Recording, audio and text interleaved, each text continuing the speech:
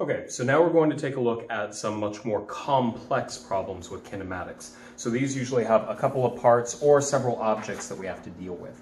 So, first one that we're going to take a look at, I'll have a series of them so you can keep watching. Hopefully they'll get at least marginally more complex as we go. So I've got a few of them.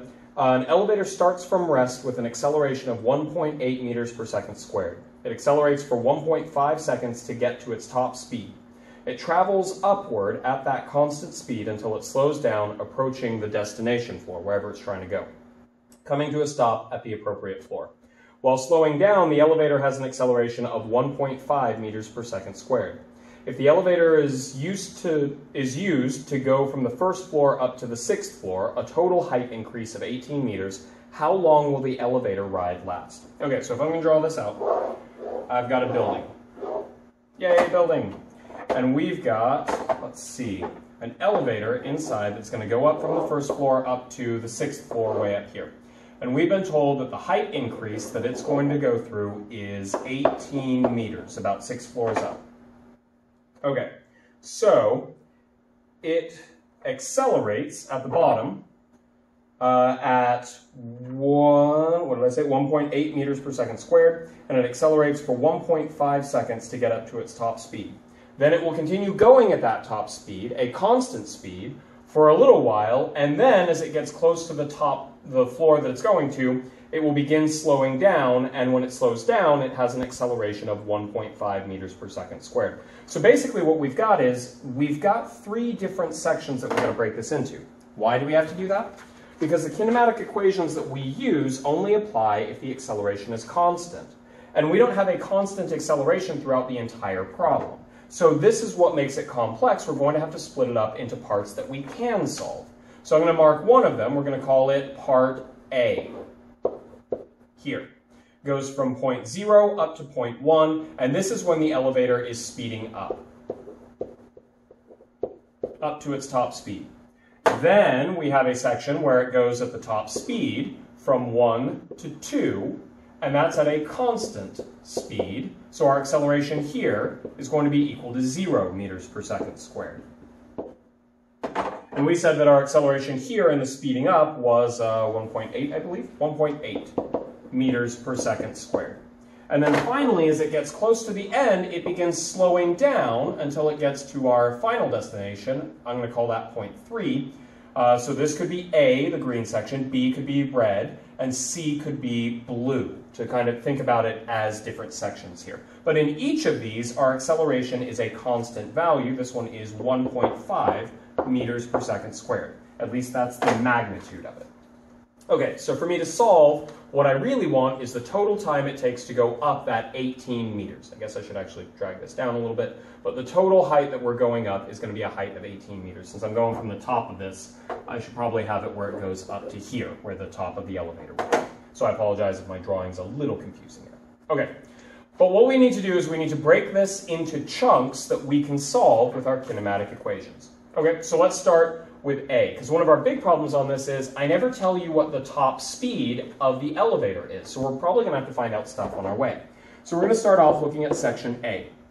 We're going to apply our kinematic stuff. We've got delta x for section A. We've got v final, v initial, acceleration for A, and time for A. So here's what we've got. I didn't mark these with A because I'm going to call this 0. That's how fast we're going at the beginning of section A.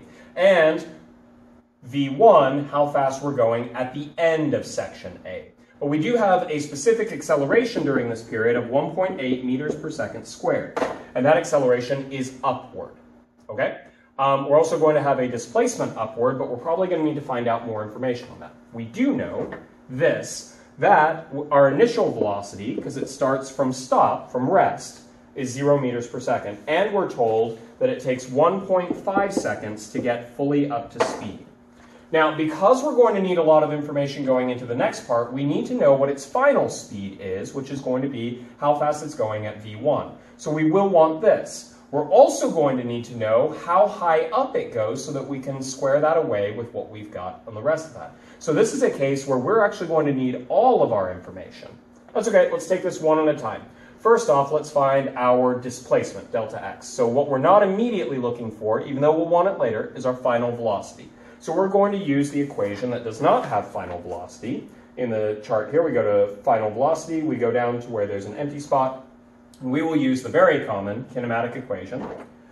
Delta x equals initial velocity times time plus 1/2 at squared. Now for this, because we're in section A, this would be A,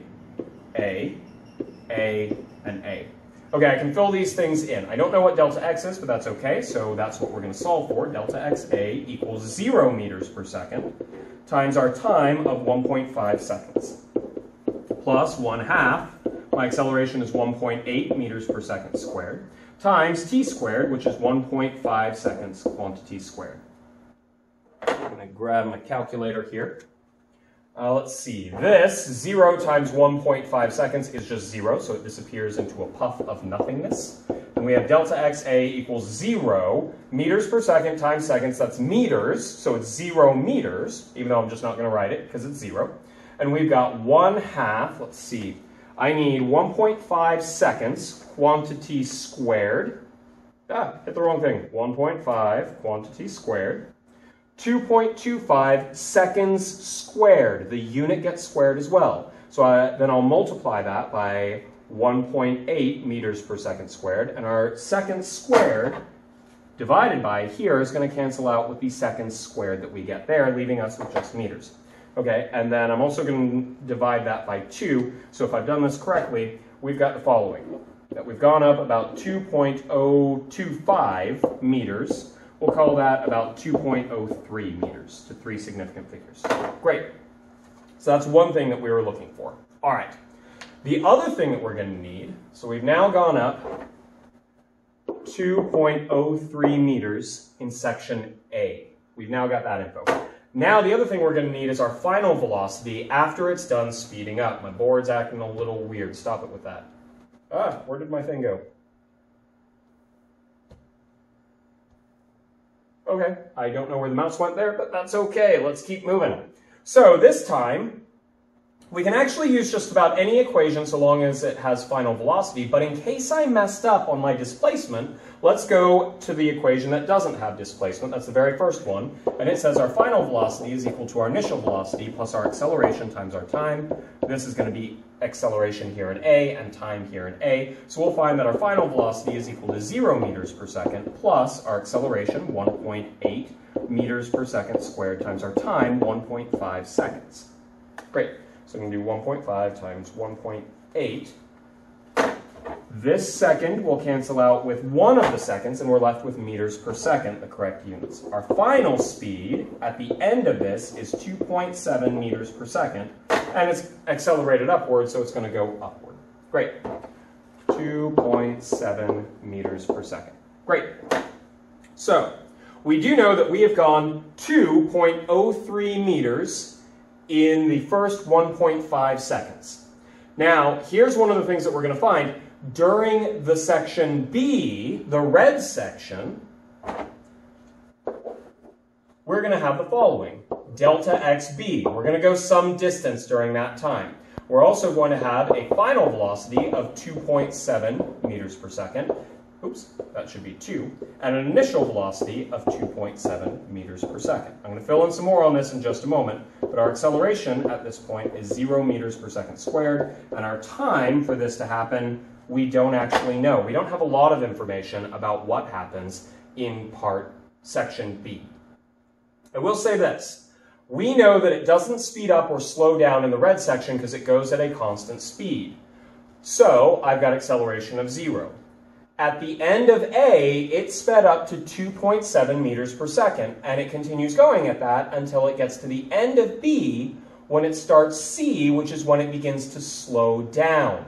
So that's how I was able to fill in that it's 2.7 meters per second for both the initial and final velocities, where V1 is the speed right here as we go from A into B, and V2 is where we go from B into C. Now here's one of the downsides. While we have 3 pieces of information, you can try and solve for something, but you won't actually get anything. I talk about this a bit in class, but you'll divide by 0, which is undefined, What this is saying is we're asking it, okay, it starts off going at 2.7 meters per second. It ends at 2.7 meters per second. It never speeds up and slows down. How far does it go? Well, we haven't given it anything that actually limits that. All we've said is it keeps moving like this and never stops, and we ask how far it goes. Well, it can't give us an answer because we haven't defined the problem, given it limits, a definition. When you define something, that's like defining a cat from a dog. You give enough information that you can tell one from the other. This information, while useful, does not tell us about what we're actually looking at least not completely. It tells us what happens during this period, but because we don't know how far it goes in this period or how long it takes, we don't have anything that gives us limits on that. And that's why this one's extra complex. We're going to have to jump from B into section C. So let's take a look at section C. We do know that in section C, we're going to go some displacement delta xc. We have a final velocity, v3, of 0 meters per second. Let's look at what's happening in section C. Section C is where we slow down from 2.7 meters per second. So we sped up, got to our maximum speed of 2.7 meters per second, and then right here, we're going 2.7 meters per second, and we begin slowing down to come to a stop. We end that by coming to a stop, and therefore my final velocity for this section is going to be 0 meters per second. My initial velocity in this section is the maximum speed, because this is when I'm slowing down. And our acceleration in part C was, I think I said 1.5 meters per second squared. Has an acceleration of 1.5 meters per second squared. Now, in this case, we're slowing down. What we end up with is to slow down, we have to have an acceleration the opposite direction of our velocity. And we're currently going up, so our acceleration must go down in this case, so we need a negative. And finally, we have the time for C, but we don't know how long that takes. We've got different sets of information, but we do know that at the beginning of section C, slowing down, it goes from top speed down to stop, and this is our acceleration. So we're going to have to fill in some info on this. All right? Let's start by finding how much time this takes, because that's one of the things we're after. So we want the equation that does not have delta x in it. Well, that's v final, which in this case is v3, equals our initial velocity, v2, plus ac times tc. Great. I'll fill these in. We know that it ends at 0 meters per second. It begins this section at 2.7 meters per second, plus an acceleration of negative 1.5 meters per second squared times tc. Now the negative is useful because then I can add this over to the other side. I'm going to let you do some of the algebra yourself so we can keep this moving. 1.5 meters per second squared times tc is equal to 2.7 meters per second. What happened to the negative? Well, this is subtracted, so I added it over to the other side. To find tc, I'm going to divide both sides by 1.5 meters per second squared. So I take 2.7 divided by 1.5, and I get that the time this takes is 1.8 seconds. Now, I also know that I get seconds because I end up with meter per second divided by meter per second squared. The meters cancel out, one of the seconds cancel out, and we end up with seconds in the denominator of the denominator, so it flips up to the numerator. You might check some of my other videos or work out the units yourself to make certain that that works, but we put SI in, so we should get SI out. We know that section C takes 1.8 seconds to actually take place. Now we can go back and we can also find how far it goes, which is not originally part of the question, but we will need, and I'll show you why. So, I could use any of the equations for the most part, but in case we made a mistake with our time, let's go with our kinematic equation that does not have time in it. And as a reminder, if you are in an AP physics class, as of the filming of this video, the equation I'm about to write on the board is not provided on the AP equation sheet, so it's one that you might want to be familiar with. It is V final, in this case V3 squared, equals V initial squared plus 2A delta x. In this case, we're looking in the section C. Great. I've got that this is 0 meters per second, quantity squared, my final velocity. My initial velocity is 2.7 meters per second, quantity squared, plus 2 times negative 1.5 meters per second squared, times delta xc. I'm going to leave this to you all to actually go through and do the algebra. 2.7 squared, let's see, I would add that over to the other side, so I'm going to divide by 2 and divide by 1.5, and we end up with that here, delta xc, if I've done this correctly, is 2.43 meters. And you'll see why that's important in just a moment. So now that I've got that, I'm going to write that in here so I don't lose it, 2.43 meters. Now we can go to what's happening in the middle. All right, I'm going to draw this out again so that we can see it a little bit more clearly. I've got a bunch of information. I'm not going to put everything in there, but we had the green area where we were speeding up, and we know that we covered a displacement of 2.03 meters there. Then we've got the red area here that we are currently looking at, which is B. Then we have the slowing down period up here, which we know we go 2.43 meters. And why is that important? It's because this total displacement is, 18 meters. 6 floors. 18 meters. That is what I said originally, right? Double check your info. Yep, 18 meters. Great. So here's the thing. We don't know how long it takes. If we did, we'd already be done. So that means we need another piece of information. We need to know how far we have to go. Well, if this total is 18, and we go 2.43 here, and 2.03 here, that means that section B must have 13.54 meters, a little over 13.5 meters. That's why we needed those displacements, because of the information we've got. But now that we've got that, we know that the displacement that it has to go is 13.54 meters, so that when it goes 2 meters speeding up and 2.5 meters slowing down, this part in the middle will actually finish up the 18 meters that we need to get us where we're going. Now that we've got something limiting in here, we can go through and we just need to make certain we have an equation with delta x and our time. Our acceleration is 0, so why don't we go with the most common kinematic equation. Delta x b, our displacement in b, is equal to our initial velocity for b, which I think was v1, I think I said, tb, plus 1/2 ab tb squared. Now why this is nice is I could plug in here that this is 0 meters per second squared, and that means this whole term actually disappears. We don't have any effect from acceleration because it doesn't speed up or slow down during that section. And if you'll notice, that means that our equation simplifies down to distance equals rate times time, but that only applies when your acceleration is 0. So trust these kinematic equations because they'll get you the answer as long as you're doing it appropriately. Okay, delta xb we said was 13.54 meters equals our initial and final speed in this whole section was 2.7 meters per second times tb, the time that we need for the middle part of our journey. Okay, well I can solve for tb, so I take 13.54 divided by 2.7, and we end up with the time for the middle portion is about 5.01 seconds, give or take a little bit of rounding error. Okay, so we've got now 5.01. We're pretty much done.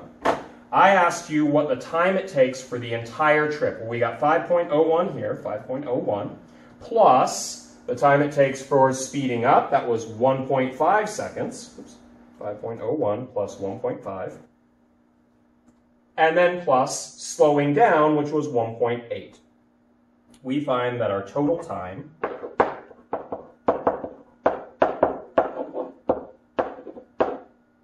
is 8.31 seconds. There we go.